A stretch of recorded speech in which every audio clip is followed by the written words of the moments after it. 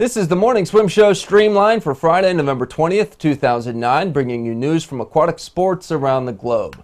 The final stop of the FINA World Cup starts tomorrow in Singapore. The top scorers for the men and women, Cameron Vanderberg and Jessica Hardy, respectively, are pretty much assured that they will win that $100,000 grand prize for most points.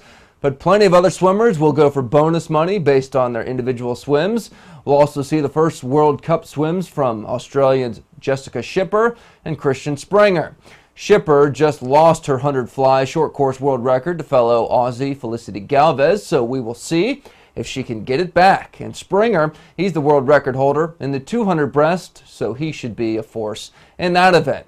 Also showing up for his first World Cup meet, Aaron Pearsall, who doesn't really race short course meters too often, so we will see how he does with more turns, which has certainly helped countryman Peter Marshall, who announced earlier this week that he will be back for next year's World Cup meets. Marshall had retired after the 2008 Olympic trials, only to be brought back in with the lure of last year's World Cup, where he set multiple world records and earned a nice paycheck in the process. Marshall told the Baltimore Sun that he's enjoyed the travel and the racing that the World Cup provides. He's not sure if his success this fall will translate to making the Pan Pacs next summer. Now, if you're a late night owl in the Western Hemisphere, you can see the meet live on universalsports.com starting at 3 a.m. tonight. And of course, we will have up-to-the-minute recaps on swimmingworld.com. Well, two of the best swimming schools in the U.S. will do battle today in the great conference matchup of the SEC. Auburn and Georgia, men's and women's team, race today at Auburn.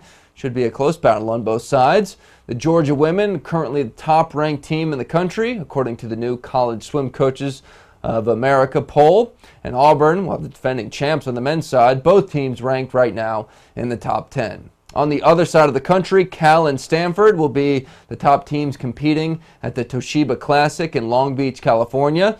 Julia Smith could produce some more fast in-season times. And do not forget about Cal's Caitlin Leverance. The freshman could be a title contender in the IMs at the NCAA Championships. We'll have recaps of those meets at swimmingworld.com. And finally, the big party night for USA Swimming. Almost here. The Golden Goggles Awards will be handed out on Sunday night in Beverly Hills. Some of the top nominees include Michael Phelps, of course, Aaron Pearsall, and Ryan Lochte, who are each up for 3 awards. On the women's side, Dana Vollmer and Rebecca Soni, both nominated for 2 awards.